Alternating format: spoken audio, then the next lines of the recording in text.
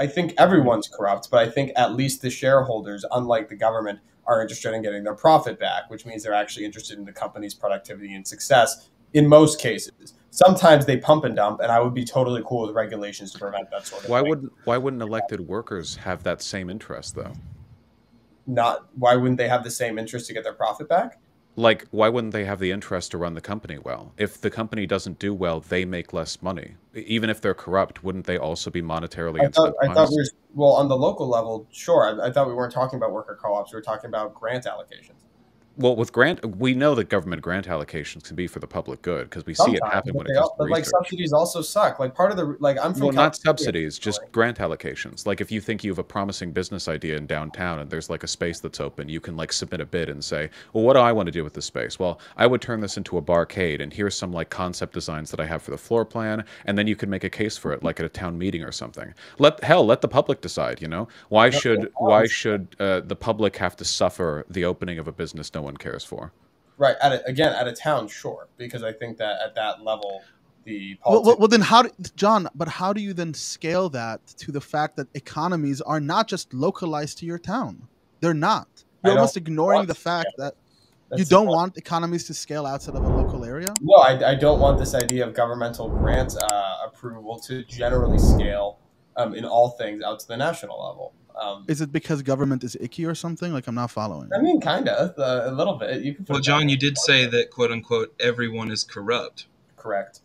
It's true. Ooh, that's a rough You have to one. make that assumption anyway. Well, I think I worry about that because I feel like like everyone is corrupt is kind of a giant cope. Because in reality, like history is full of examples of organizations and people who have been noble or ignoble, people who have been competent or incompetent, people who have been truthful and not. And it seems like more often than not, it doesn't just because like saying, well, everyone's corrupt is kind of like a person defending capitalism and saying, well, everyone is greedy. That's not true. If you look anthropologically, humans rose to the top of our planet because of our cooperative abilities.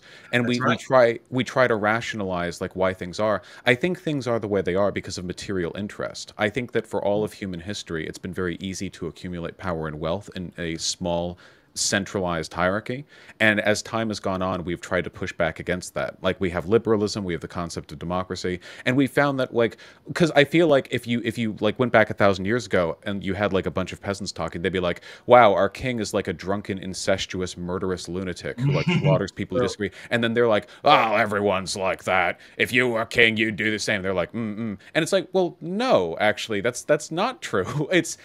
Because maybe the institution of king makes monsters of men, but men aren't necessarily like that. And I think it's kind of like that, you know? Worker co-ops already exist, and people there tend to be happier and more productive and produce more wealth than people at traditional corporations. So it's like, Not hating on maybe co-op. people aren't all corrupt. Maybe we can build systems Well, where people let are me, happy. let me explain myself. When I say, yeah, everyone's corrupt, I'm not saying that literally everyone everywhere is corrupt. I'm saying that when you build systems, especially the larger you get, right? Because the social fabric tends to get thinner the more you scale any system. You should make the underlying assumption that everybody is selfish.